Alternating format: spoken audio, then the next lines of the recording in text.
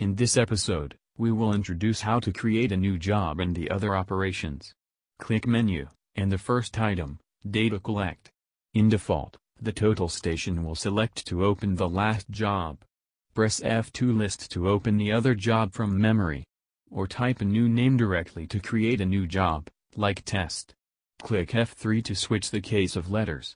The point you measured will be saved under this job. Press Enter to confirm the setting.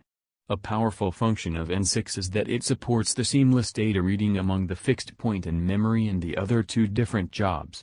If you need to select the occupied point from the other job, click F2 list to select the job here. If not, keep it same to the previous one. N6 enables us to manage the job by two different pages.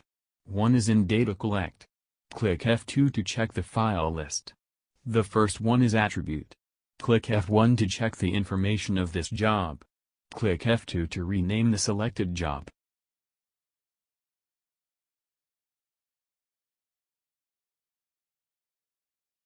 Or click F3 to delete the selected job.